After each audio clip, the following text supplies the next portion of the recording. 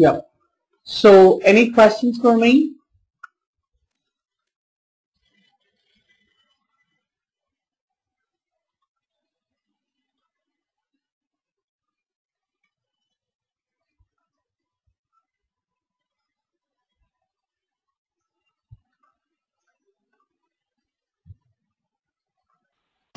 Yeah. Hi Arun, can you please just give the logic to connect the customer and the account number, how we can do, because the account number, after account number created only we can enter the customer detail, right? You can enter the customer details. Account number is auto generated. Okay. All right. Fine. I'll discuss that. Any other question?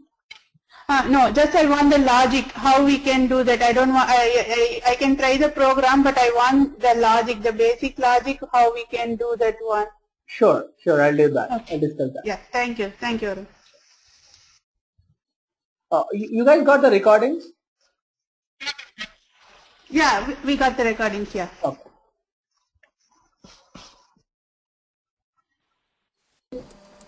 Yep. Hello, Arun. Yeah, I was wondering, in case of the bank program, do you want the customer to have more than one account or just one account? No, for time being we can have only each customer can hold only one account. Okay. For time being we can have only one account for him. Okay. That's it, right? Oh, any other question or is that's it? No more.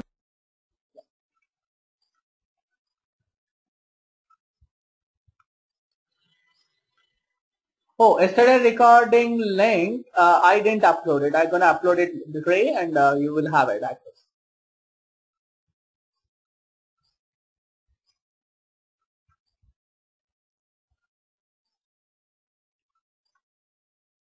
Alright. So, let me just fill it up, this day.4. assignment, not completely.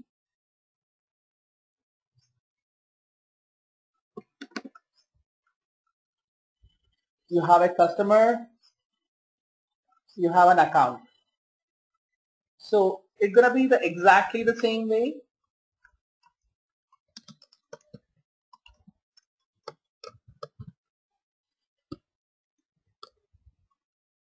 You got an account. So what we did in the last day when I want to open an account. Oh, I just increment the counter. Right, perfect. So here we go. Account number is account number counter plus. Perfect. Now here you have a customer.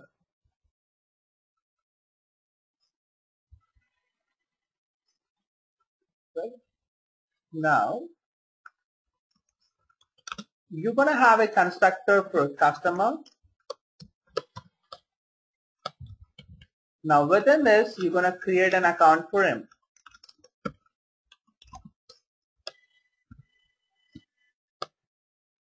Then here you're gonna have your getter and setter methods.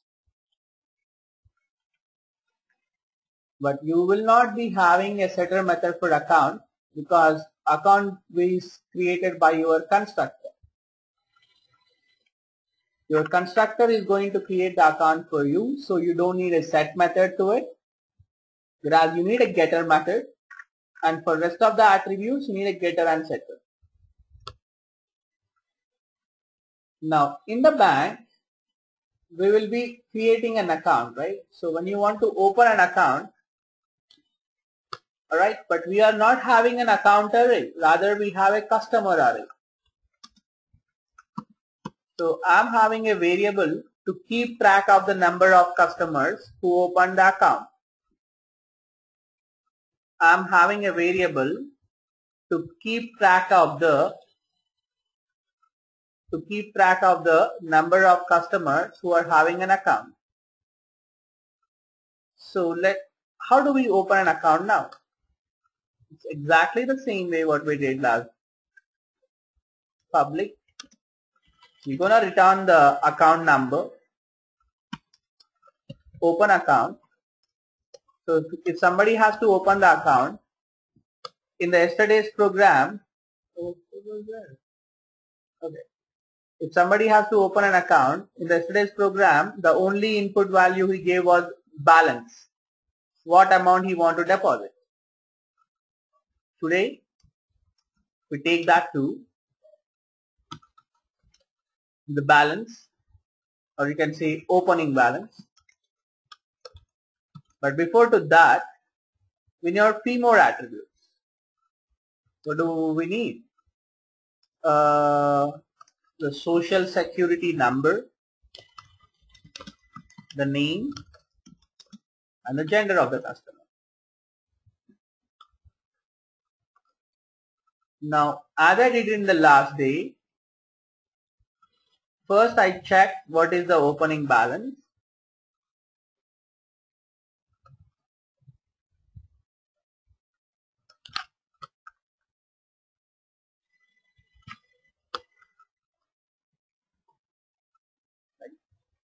If the opening balance is greater than 5,000, then only I do it. But though he is ready to deposit, will my bank allows more than 30 customers? So I need to check that. If the customer counter is less than the length of the array,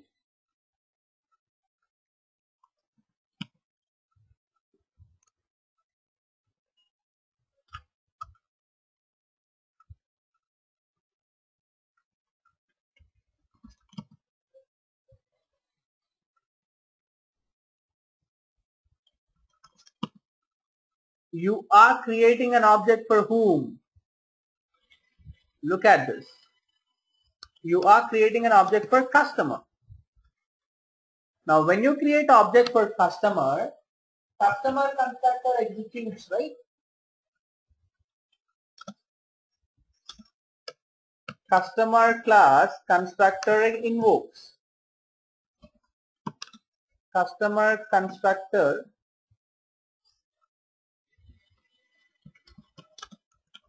gets invoked. Now from your customer constructor gets invoked, then what do you see in the customer constructor? You see an account object. Then account object will be created. So when you create customer objects, the account object is also created. How? Because when you create object, constructor executes, and from that constructor you are calling the account class object. You are creating the account class object in the customer class. Then account class constructor executes. Then it is account number is generated. Then what next I need to do? You need to set the balance, right? So look at this. How do you set the balance? Customer, so customer account. But customer class doesn't have a variable called balance. Customer class doesn't have a variable called balance. So what you do is customer dot get account, because account is created already. In the previous case, when you create customer object, customer constructor executes, and that is creating a account object. Then you set customer dot get the account, then you set the balance of the customer. Then after that, what else you need to do? You also need to set the name and all the stuff. Dot set name, because name belongs to customer. So you are not calling get account. Only the balance belongs to account. So you are calling get account dot set balance.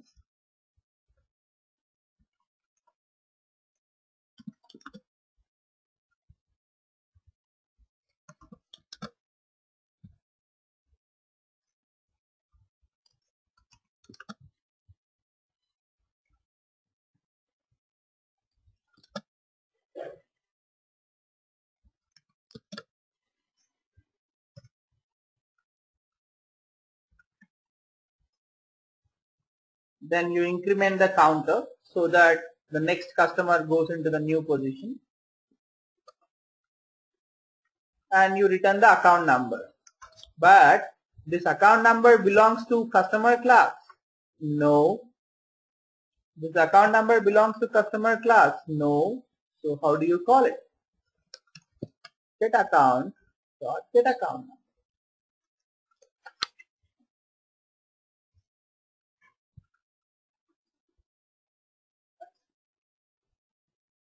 Yeah.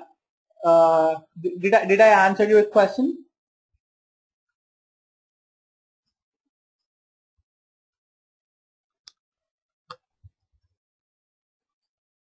Okay. Right. I hope you guys can take it from here and finish up the rest of the activity.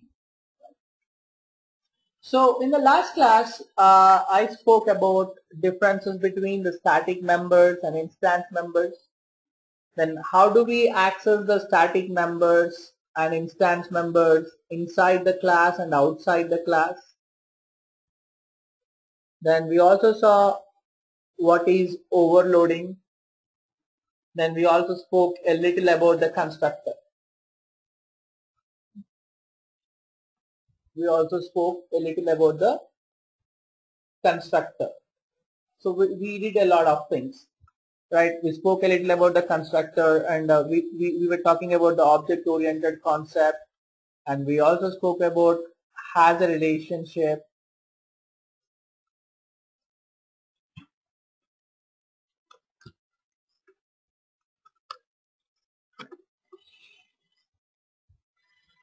Now, what next? Okay, so there is one more thing before I move further I would like to discuss.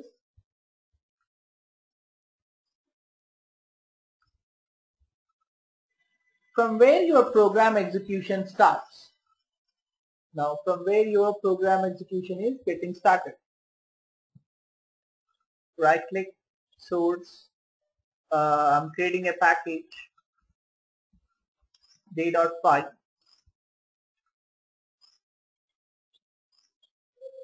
Here I got a class. Let's say I'll static block demo.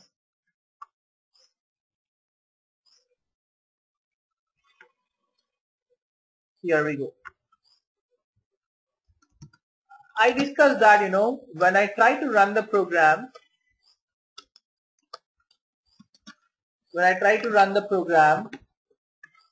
or maybe this way, right click, run as Java application.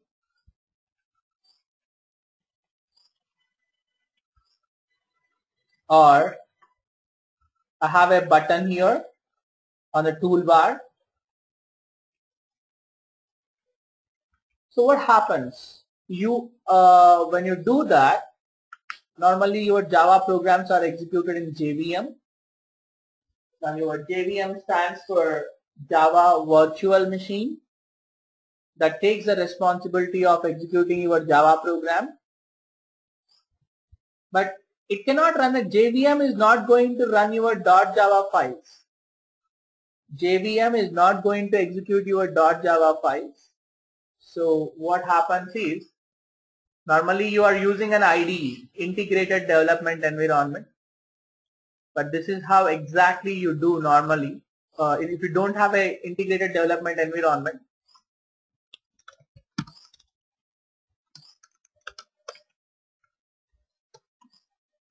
then you write a class this way.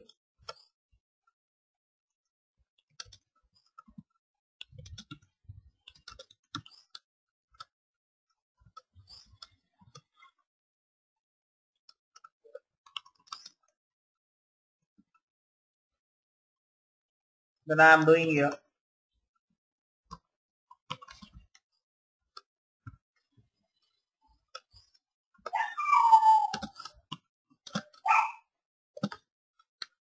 Then I save the file onto the desktop.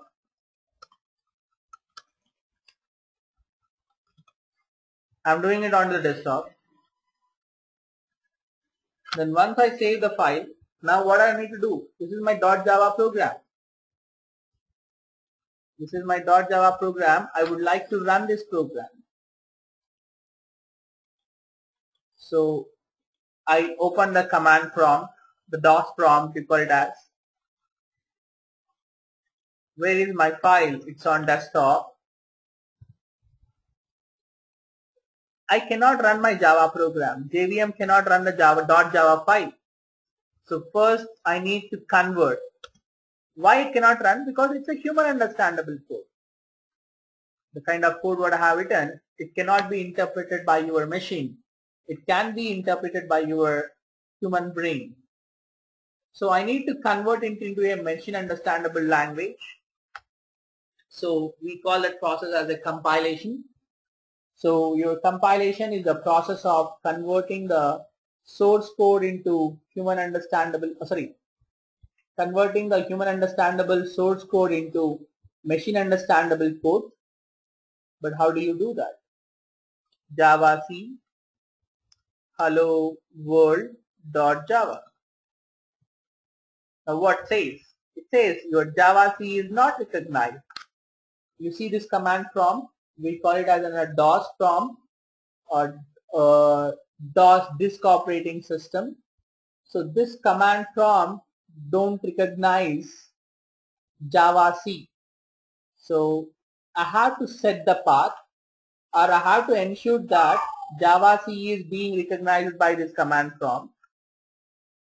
Then I have a command to do that, set path equal to. Then I know where I install Java. It gets installed into my computer onto the C drive. Program files, Java, JDK. Then you have a bin. Then I pick the address. I pick the address of the bin folder, which is inside a JDK, and that is inside a Java, and that is a part of program files.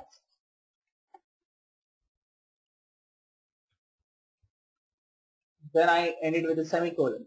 So now when I say Java C, it won't say that not recognized. Now it converts my .java into .class file. It converts my .java into a .class file. If you look at on a desktop, this was my hello world.java. Then there is another one, hello world.class. Now when I try to open this, you cannot read it because this is not something which a human can interpret.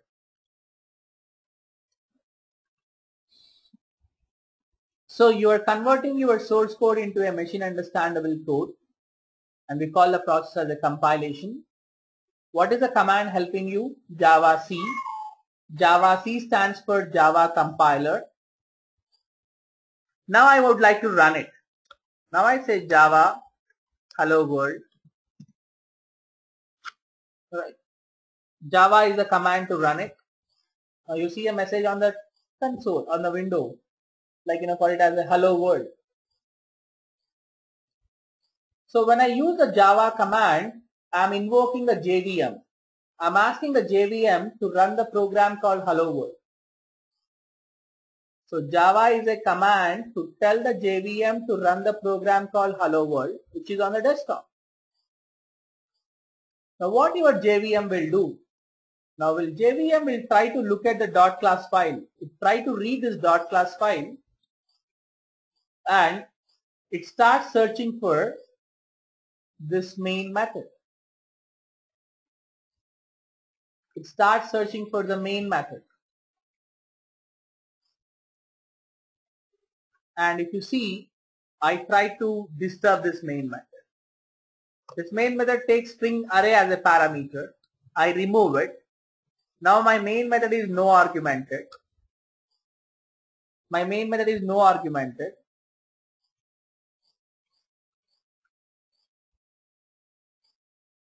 Now I recompile it again. Now I try to run the program. Now you see an exception. What it says, hey, main method is not found in a class hello world. So when you use a Java command and you pass the class name hello world, in that particular file, it starts searching for the main method. It starts searching for this main method. The moment it won't see a file, the moment it won't see the method, then it starts complaining. Main method not found in hello world. Please define it. So let me go back and modify it. Let me add string parameter. I add a string parameter, but this time I remove the keyword public from the method. Now let's see what is that you see now. I recompile and I try to run it again. Now what do you see? Again you see it's not found. Please define the method. It wants the method with this signature. It wants the method to be public. It wants the method to be static. It wants the method to have a return type as void, main, and with this. But what happened? What is missing now? Public. Now I add public. I try to remove static.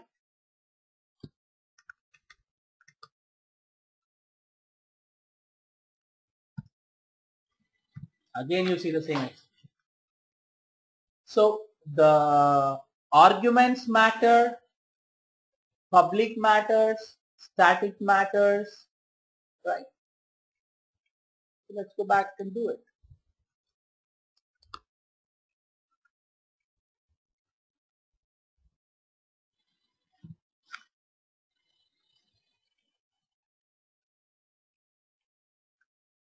Now let's understand the significance of the string array. Let's understand the significance of the string array. Also the significance of public and also the significance of static.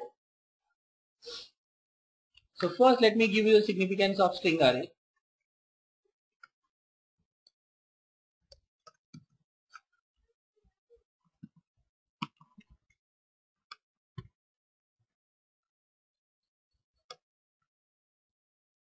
Look,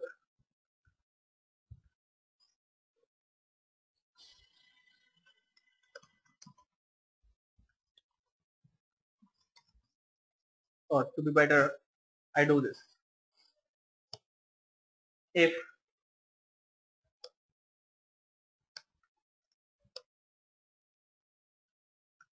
the array length is greater than 0, then print something. Otherwise, just give a message.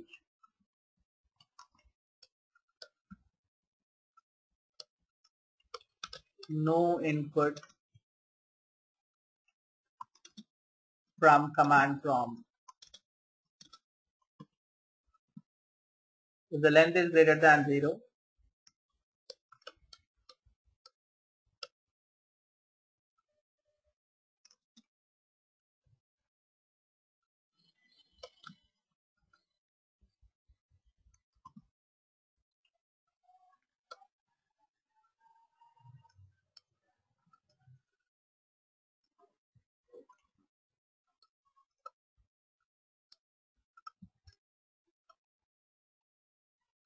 then I'm going to print them. I'm going to print all the values. Observe carefully. You compile. Now I'm running it. So you see the message has no input from command prompt.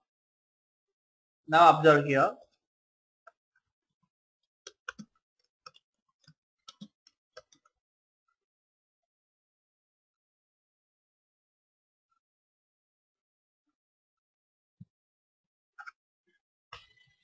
So I pass 3, so it printed 3.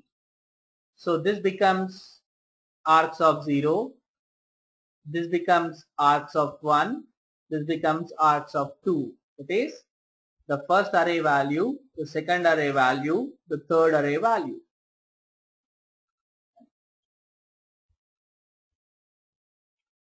This is 1. So I hope you understood the significance of this string array.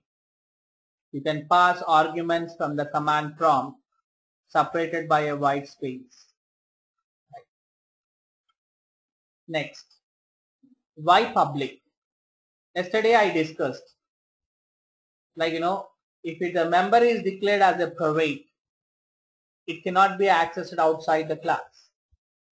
If you declare something as a private, you cannot access it outside. So we are declaring it as a public. So public makes the main method accessible outside the class. Public makes the main method accessible outside the class. That's the reason we keep it as a public. That's the reason it prompted you, or it asked you to declare the method as a public. Then why it is forcing you to declare the method as a static? Anyone would like to take a chance? Why it needs to be static? I gave you the reason for why it needs to be a public. Yep.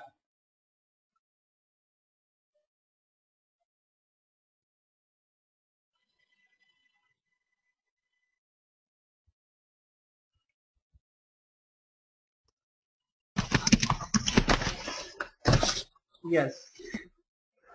Okay. Yeah, can you hear me? So Hello? fine. Yeah. Go ahead. Did you hear me the first time? Yeah. Now, no. Okay. So I was saying so that the JVM does not have to depend on an object of the class being created in order to run the program. Yes. So normally, I said that the instance members are available only after the object creation. In order to create the object, we need to start the program. Now imagine if you make it as a non-static, the main is not declared as a static. If you don't declare it as a static, then it will be an instance member. When it becomes an instance member, then you need to create object to make it available. And somebody need to do this. But in order to do this, the program should get started. The execution should happen. Execution should start. Then only the object can be created. I want something which should be accessible before any object creation. Because in order to start the program, I need something which should be available before any object creation. So they make it as a static. So static makes the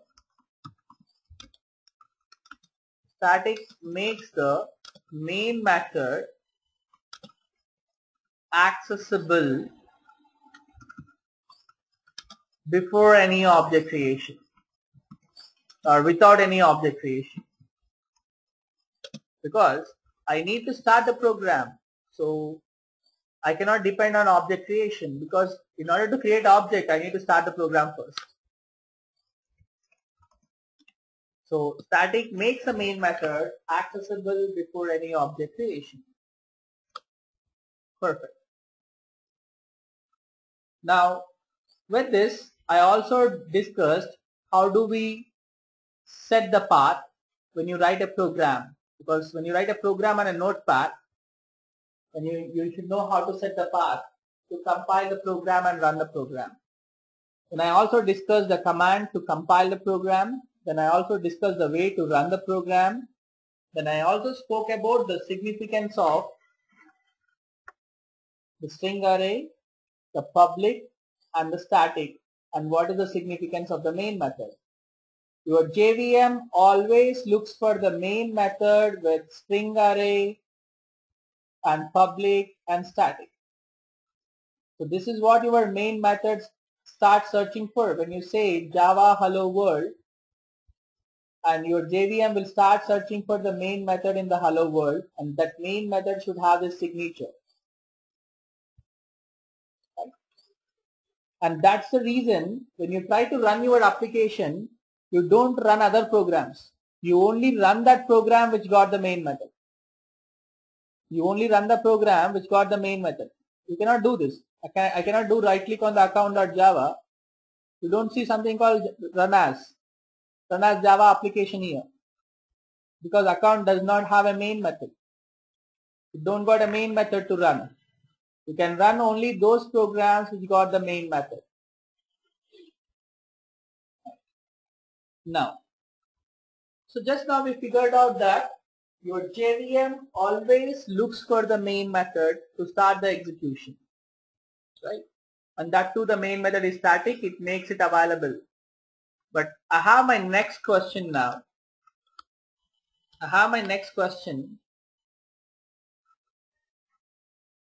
Is it the main method which gets executed first? Or do we have something which also gets executed before?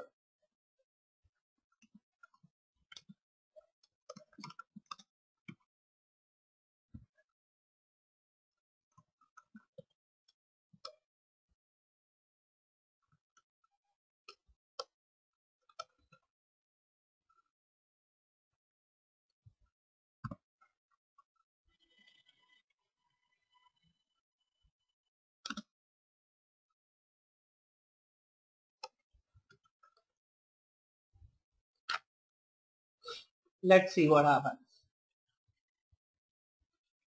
So I was able to print name. Then I was in an assumption that my main method is the first thing to get called. I was in an assumption that my main method is the first thing to get called. But before main method, there is something else which is actually getting called. So your static blocks get called first before your main method. So these are like constructors for static members. For instance members, you have a constructor, right? Constructor is the one which got the same name as class name. For static members, your constructor acts like a, for static members, your static block acts like a constructor. It initializes your static members. So before your main method, your static block gets executed. Static block gets executed. Static blocks executes before main. Static block executes before main.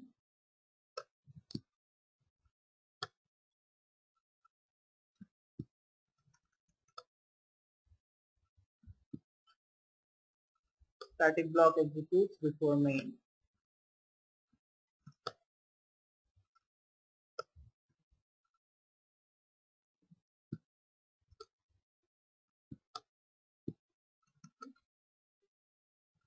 Right. So any questions or anything would you like to add?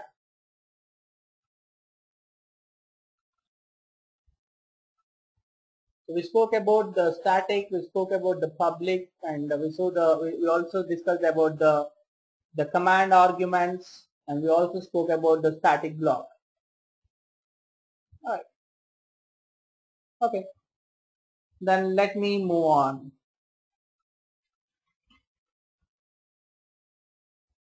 So we spoke about the static members. So let me move on to something called inheritance. So I'm moving on to a next topic called as inheritance.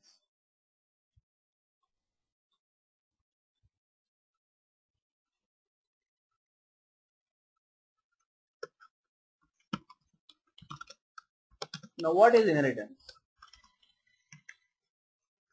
building a new class from the existing class. Building a new class from the existing class is called as inheritance. And we have, what is the advantage of this?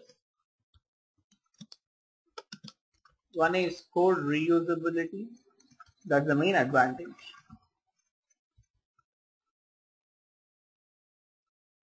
Right.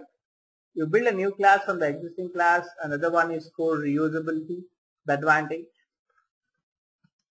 So we have some types of inheritance which are supported by Java.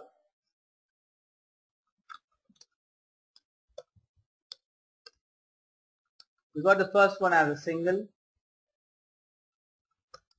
Then you got multi-level, hierarchical.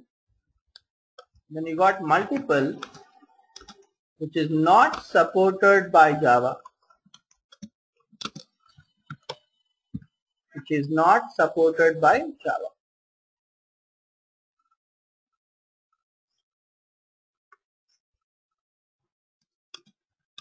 Here we go single,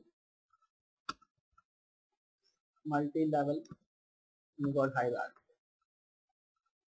Now what is this multiple which is not supported by Java is a single child from several parents. A single child from several parents. This is not supported by Java. Now what is single inheritance is deriving a single child from single parent. What is single inheritance? A single child from single parent. What is multiple? Single child from several parents. Multi-level. Deriving a child from another child. So it's already a child class. Again you are deriving another child out of it.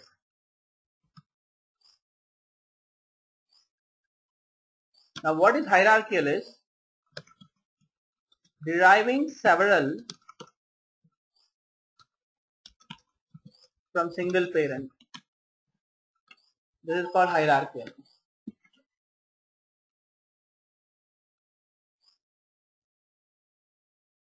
So let's discuss more about inheritance.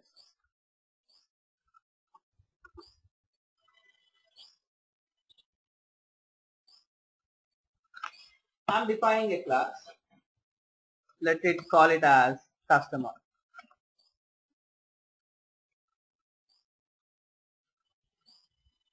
Now what do you see inside a customer? Oh, no, I'm sorry. Let's name it as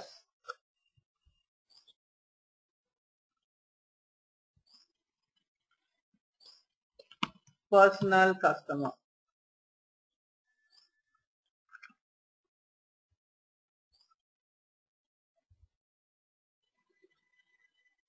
Now, every customer should have an ID.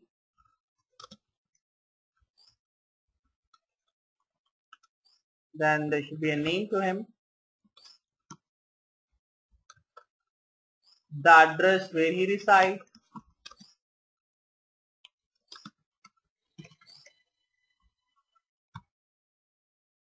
Then his home phone number.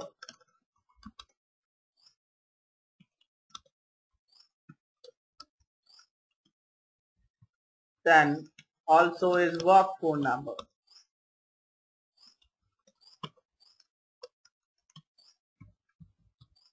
Perfect. So ID customer won't choose it. So I'll get getter setters for all of them, not for ID. Getter setter for everything, but for ID it is only getter method, not the setter method.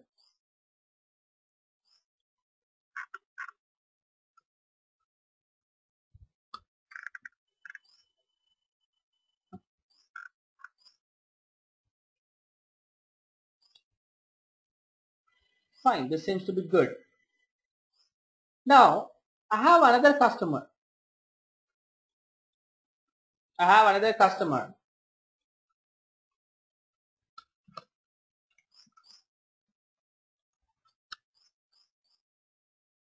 Let me call him as commercial customer.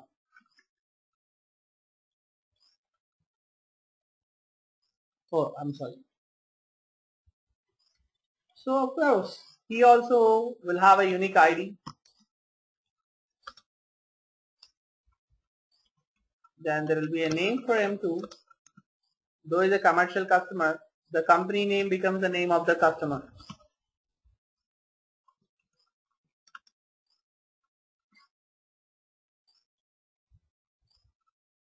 Got an address too for this. But here there will be no home phone and work phone. Because it's a commercial customer. So means commercial customer it can be name of the organization, a company which is trying to open an account,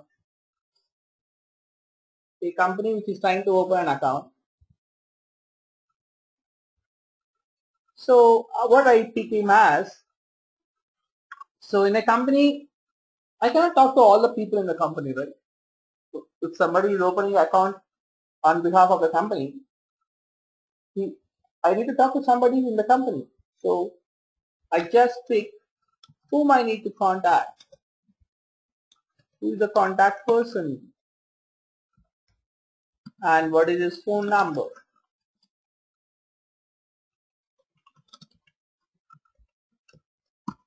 So that I can talk to him. There should be a single point of contact. Now the thing is, I'm okay with. Are you guys okay with the way both the classes have been designed, or can we do better?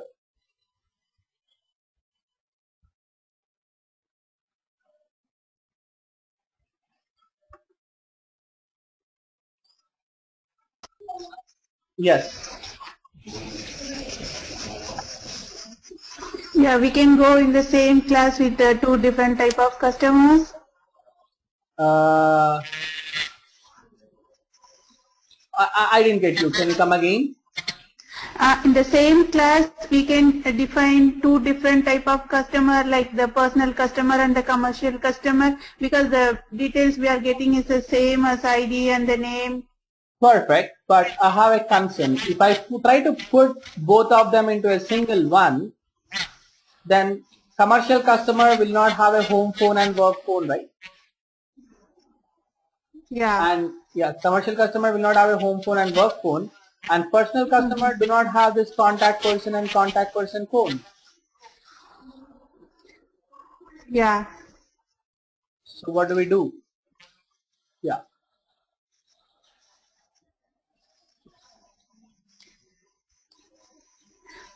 We can do the basic information as a one method, and for these two we can create two other methods in the same class. Well, I'm not sure. Okay, so let's see. All right. So what we can do is we have some data common between both the classes. All right. So what I do is we have some data common between both the classes. So whatever the data which is common between both the classes,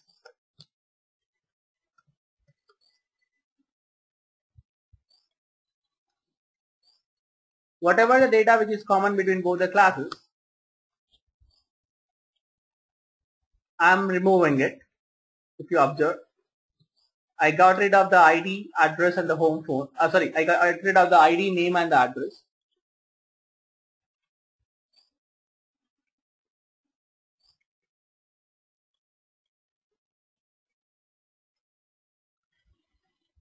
I would like to define a class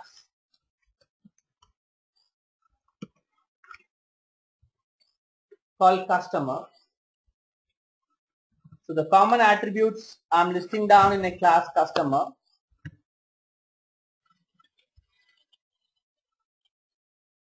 Then I did getters and setters. Now what I do is, I got two classes, personal customer and commercial customer. I make them extend the customer, and this is the syntax of inheritance. This is the syntax of inheritance. So the personal customer and commercial customer, they acquire the properties of the commercial customer and personal customer. They acquire the properties of customer class. They acquire the properties of customer class. So I think this is a smart move because I am not duplicating the data,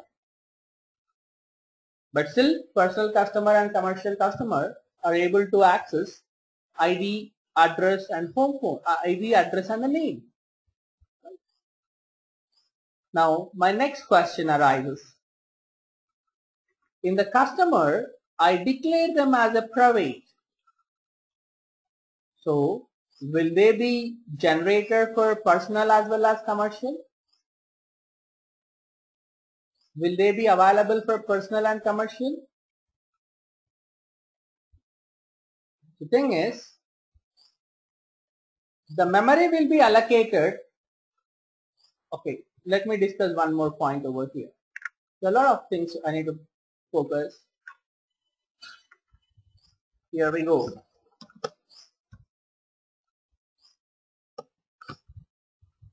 I think I missed out that. So I define inheritance first.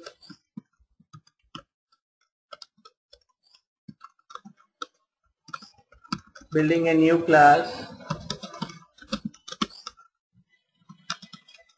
from the existing class. You got the advantage, code reusability. Then we saw different types, single, multi-level, hierarchical, multiple,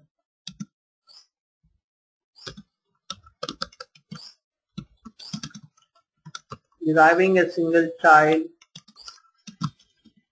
from single parent,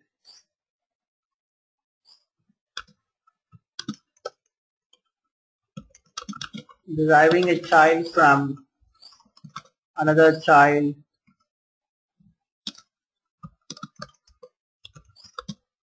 deriving several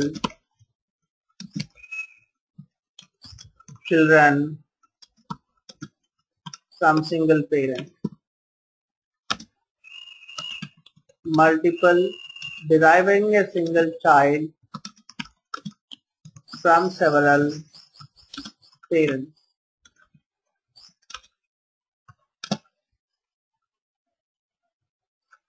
Deriving a single child from several parents. And whereas this is not supported by Java,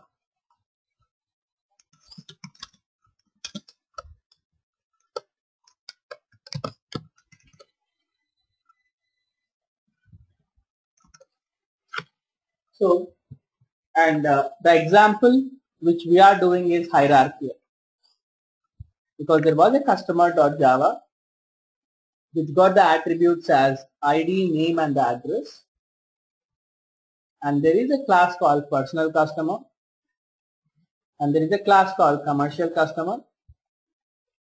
There are two children extended from a single parent. Then the kind of inheritance is hierarchical. But you got to look at the signature. How do you do that? With syntax. The class extends customer. Customer is a already existing class, and you are extending the features of it. Similarly, personal customer is also extending the features of it.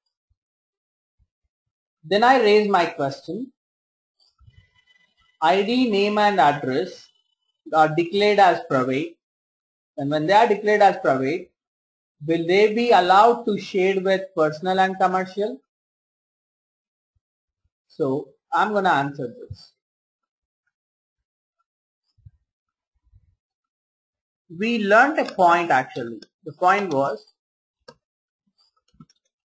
instance members of a class are generated when object is created. So we learn this. When I create object, instance members are generated. So when I create object for customer, ID, name and address are generated. When I create object for customer, ID, name, address are generated. But what happens when I create object for personal customer? It's a child class. What happens when I create object for commercial customer? It is a child class. So the new other point, when we create object of a child class, not only the child class members,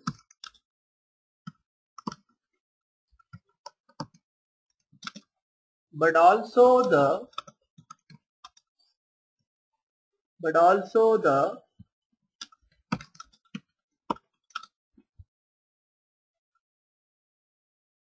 parent class members gets generated irrespective of access specifier. Means doesn't matter what access specifier they are sharing.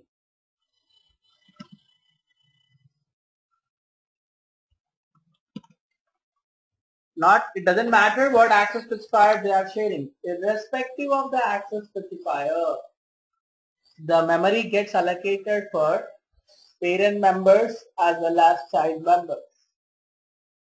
So when you create object for the child, memory allocation happens for child class members as well as parent class members irrespective of the access specifier. Then what is the significance of access specifier?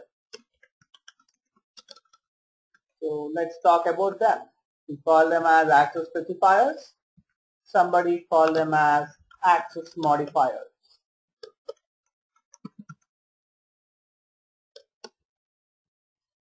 We got a private as one. Then we have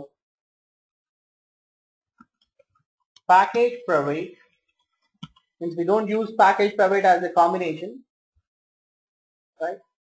Or you can say, when I say package private, no access specifier specified. No access modifier specified. Then you got protected. Then you got public. So these are the keywords: private, protected and public. And when you don't specify any of the three, it is assumed as a package private behavior. It is assumed as a package private behavior. Then let's see what is the significance of private. Private members are accessible only by the members of its own class. That is, in simple words, you can say you can access it only within the class. You cannot access it outside. You can access it only within the class. You cannot access it outside. Members are accessible only by the members of its own class. Only by the other members of its own class. Private members are not accessible outside. So remember the point which we discussed yesterday. If you want to access within, then you don't need any object and dot operator. Let's take the yesterday's example, access demo within. So if you want to access within the class, you don't need any dot operator. Now, that is for static members. A static member, if it want to call another static member, you don't need any dot operator. Whereas a static member, if it want to access instance member, so you need to create object and access with dot operator. But when you want to access it outside, you need object and dot operator for instance members. For static members, you use class name and dot operator.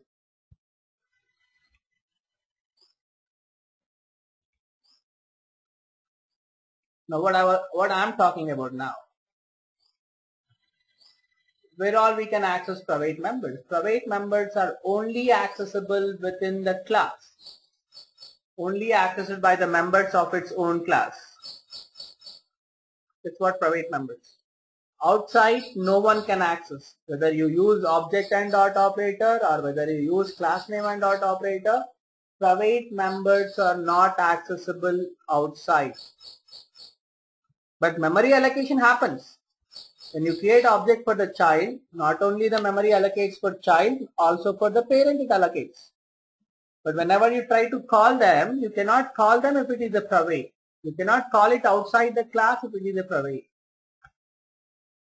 Then what happens when you don't specify any keyword? When you don't specify any keyword,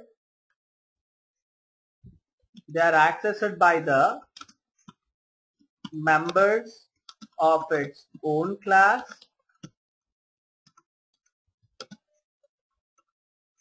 child class also, but child class in same package, means in the same folder, and another class means not a child, another class in same package can access. That's the reason I said package private. So if you don't use any keyword for a variable or a method, then that is accessible inside a package. Now what is package? Package is a folder. So within the folder, whatever the .java files you have, all those .java files will be able to access this package private members. When I say package private, when you don't specify any modifier. Then what about the protected? When it comes to protected, by the members of its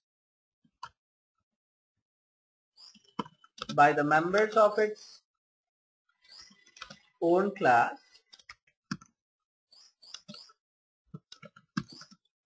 child class in same package,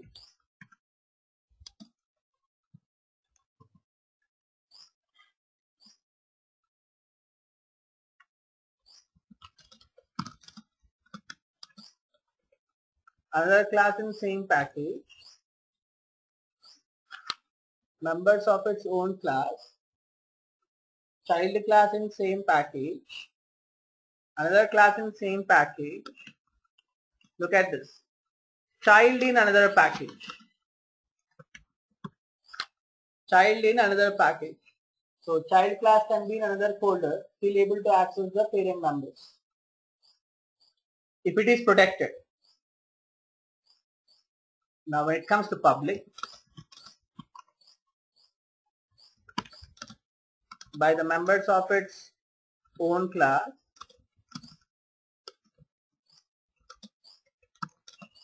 child class in same package, another class in same package, child in another, and another in another also. So in short, you can say everywhere you can access.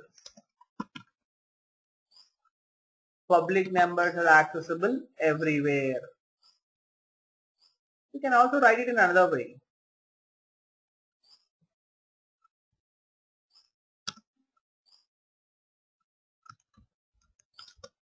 Package private is private plus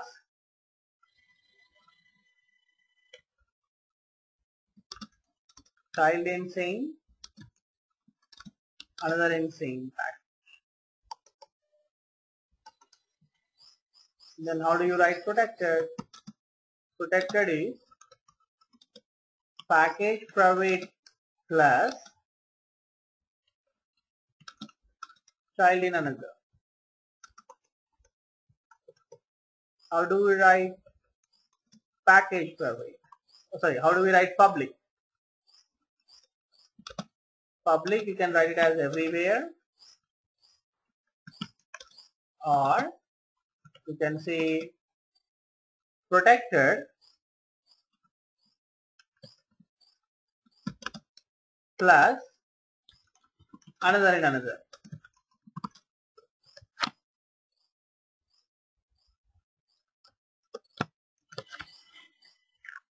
Okay. Right. So we spoke about access modifiers, but before we moved on to access modifiers, we were talking about, well, the memory allocation happens when I create object for child object. Sorry. Will the memory allocation happens for parent members when the child object is created? Yes, when you create object for the child, not only the child class members, but also the parent class members gets invoked. Now, okay, any questions before I move on further?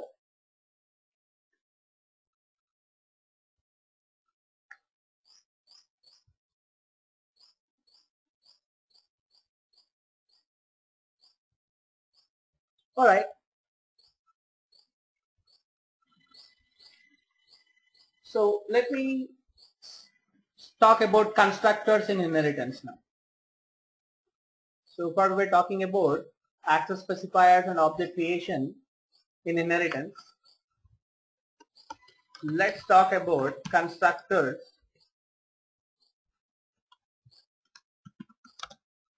in inheritance. Now observe, I am defining a constructor.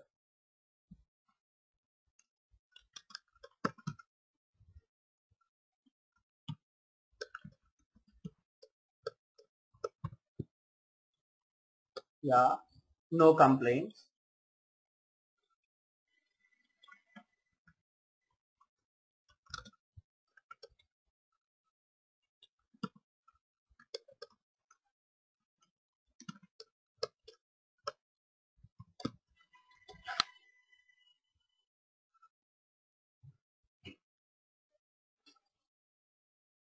Right, here too. So what happens? You are able to define constructors. So let's talk about that. The point one. The point one, when we don't define, before that, when your constructor executes, constructor gets invoked when object is created. So normally constructor gets called when object is created, right? Now the question is, when you don't write constructor, what happens? The constructor executes when the object is created, that was fine. But when you don't write constructor, what happens? When we don't define any constructor, your Java compiler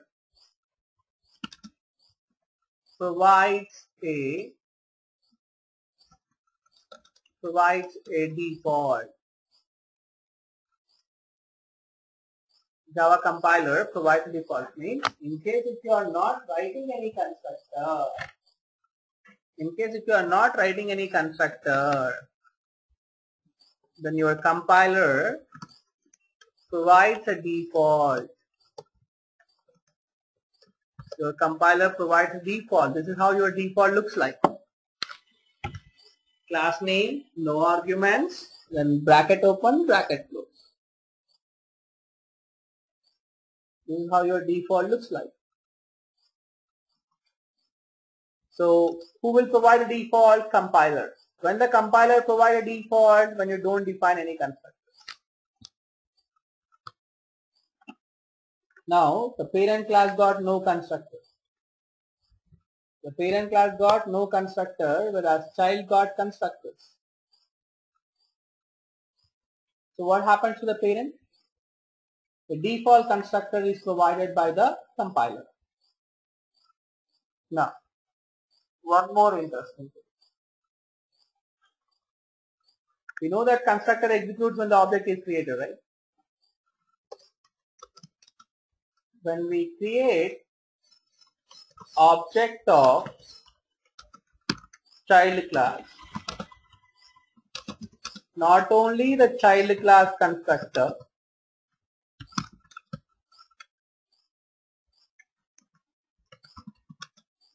but also the parent class constructor gets invoked. When we create object of child class,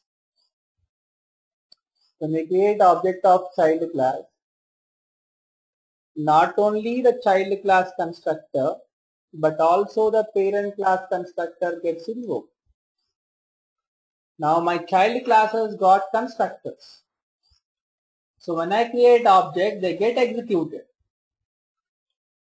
But they get executed fine, but I have written a point that when you create object for the child, not only the child constructor executes, but also the parent. But does parent got one constructor? Parent got no constructor. Then who will get executed? Then who will get executed? You got the question? The question is, there is a point called when we create object, constructor executes. When we create object for the child constructor executes as well as parent constructor executes. But in this scenario, we only have the children having the constructors, not the parent. Now what happens in this case?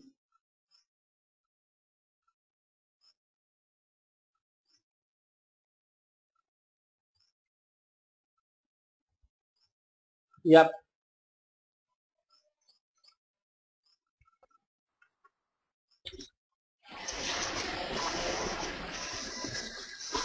Yeah, the compiler will create the default one. Yeah, the compiler provides the default. Alright, the compiler provides the default. So the default constructor gets invoked.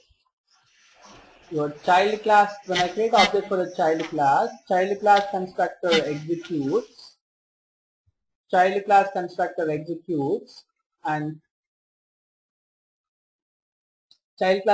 executes, and that's gonna call the parent class constructor.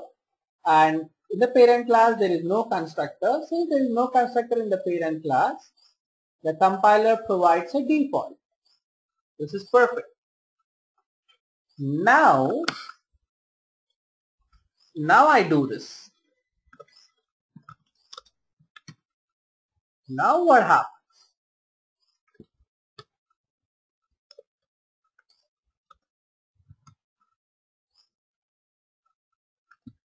Now my child class has got parameterized constructor. Now my child class has got parameterized constructors. Now my parent got no constructor. But where is this name variable? The name variable is in the parent. The name variable is in the parent. Now what I would like to do is, I would like to pass it to the parent.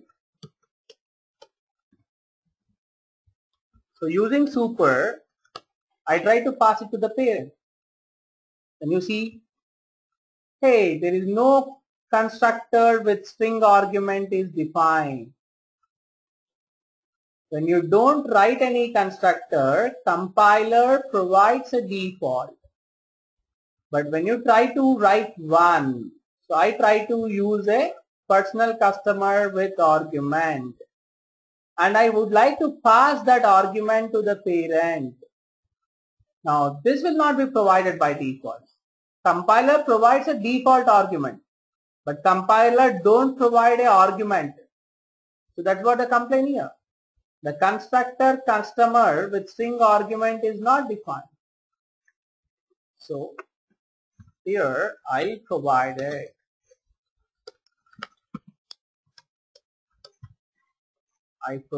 one.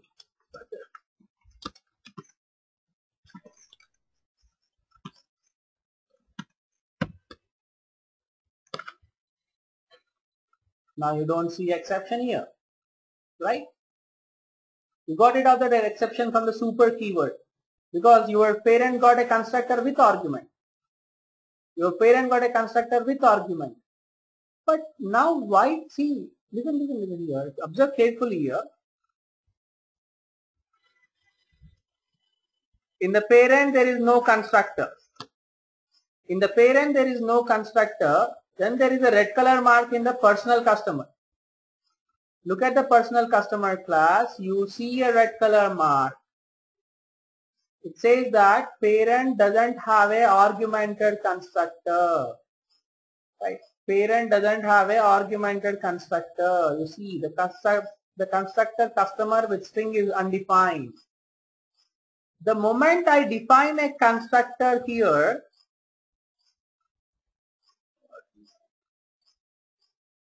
something got missing. Okay. Just give me a minute. I'll come back to it.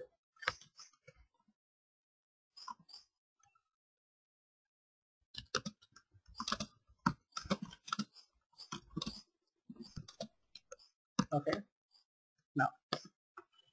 Now in the parent, I am defining a constructor. So there was a red color mark in the personal customer. Now to fix that, I am defining a constructor in the parent. The moment I define a constructor in the parent, you don't see a red color mark in the personal customer. But immediately there is a red color mark in the commercial. Why? The reason is when you write a constructor, the compiler don't provide a default. When we don't define, compiler provides a default. But when we define,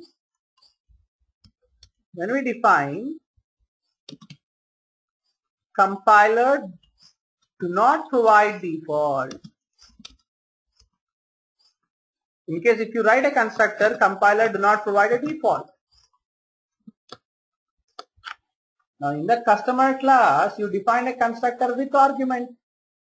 Since you define a constructor, your compiler is not providing a default. And your commercial customer is trying to call default.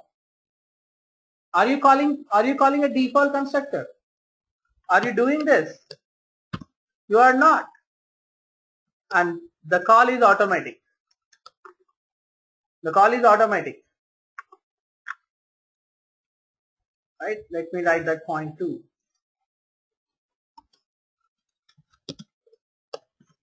When constructors are default or no argumented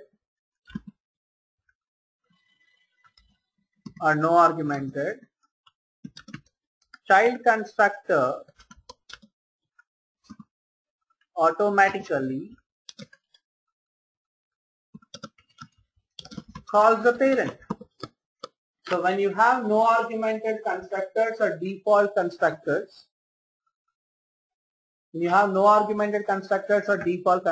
your child constructor automatically calls the parent. So what happens? Your child class constructor, it is trying to call the default parent. But what happens?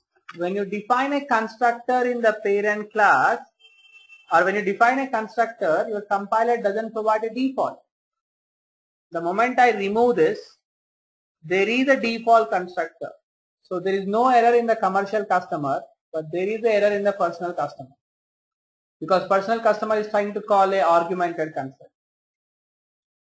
So in order to fix the error in the personal customer, I'm trying to add a constructor in the commercial. I'm trying to add a constructor in the parent. So the moment I add a constructor in the parent got a argumented and not a default.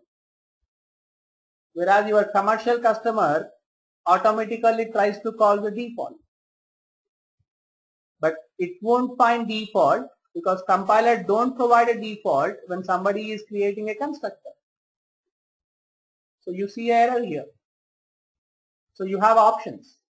The option 1 is make your commercial customer also call the argumented parent. Make your commercial customer also call the argumented parent. Otherwise you come to the parent and add one more constructor with no arguments. So you have two solutions. In the parent, you write a default constructor that solves the problem. Otherwise, you don't write a default in the parent. Make your child call the argumented parent.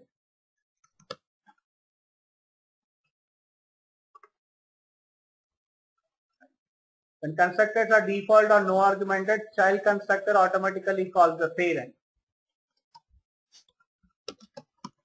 And when constructors are argumented, then child constructor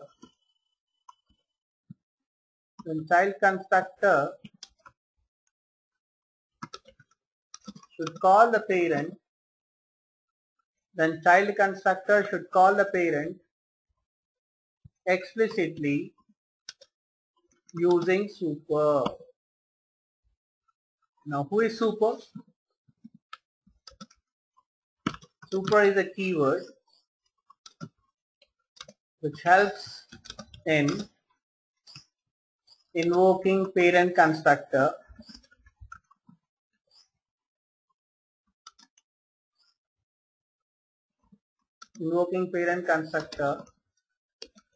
from child. Invoking parent constructor from the child. Super is a keyword which helps in invoking parent constructor from a child. And there are other usages of super that we will discuss later. Yeah. Is everything clear, or any questions for me on this constructor part with respect to inheritance?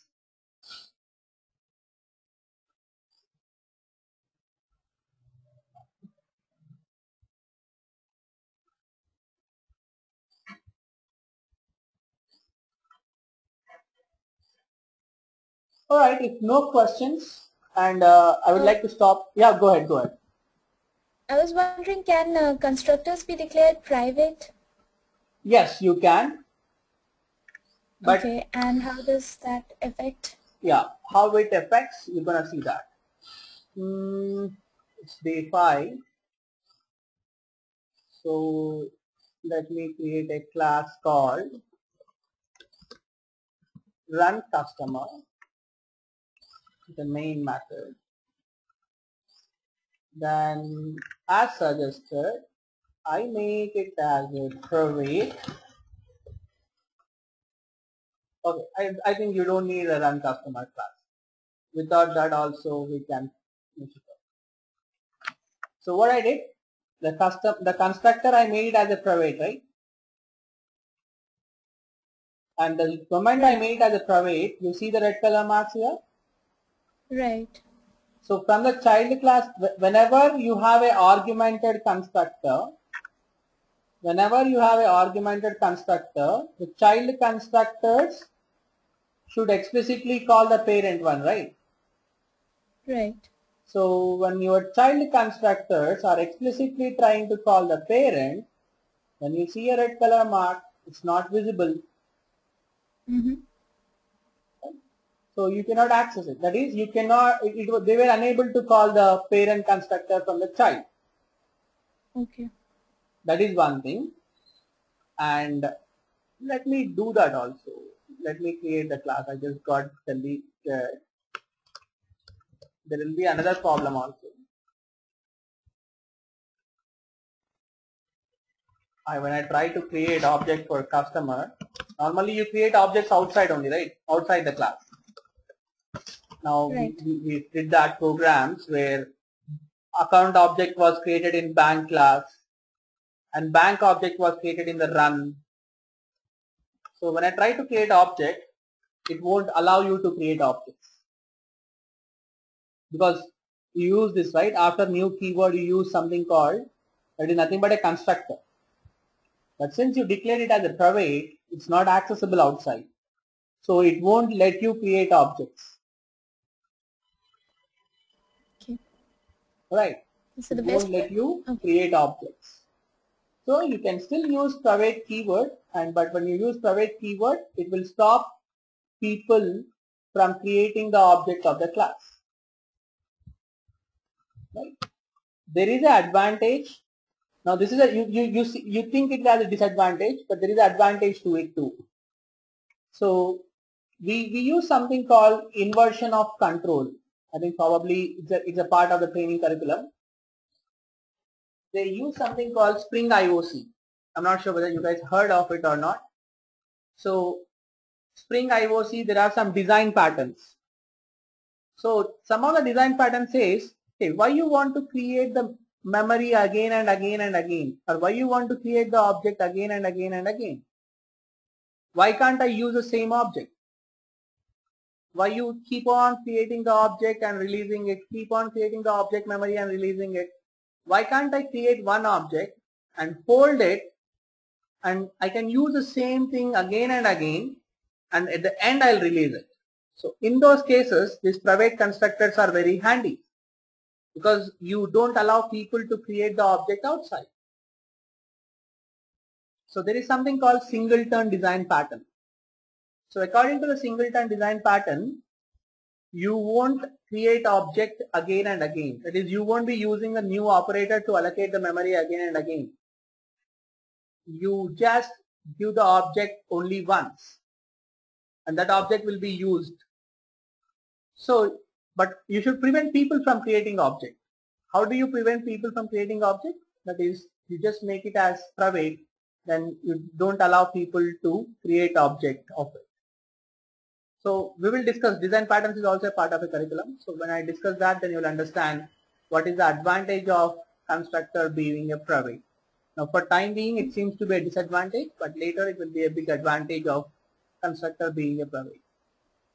Okay. So basically we can declare an object of a class inside the class if say the constructor is private.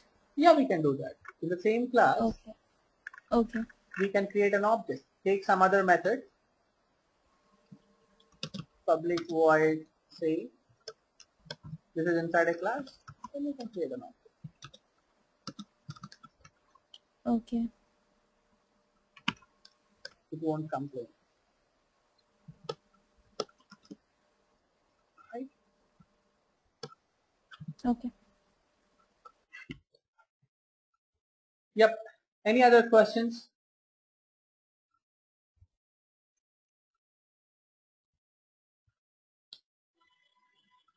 Okay, if no questions, all right, we'll stop here. And I would like you people to finish off the last day activity so that, tomorrow we're going to do another activity which will be extending the last one. Means we're going to add few more things to the existing one. Like, I discussed today customer, personal customer and commercial customer. But in the yesterday's activity, there was only customer, right? So we try to add inheritance concept to the activity. So I want you people to finish up that so that you understand the next concept better. Okay?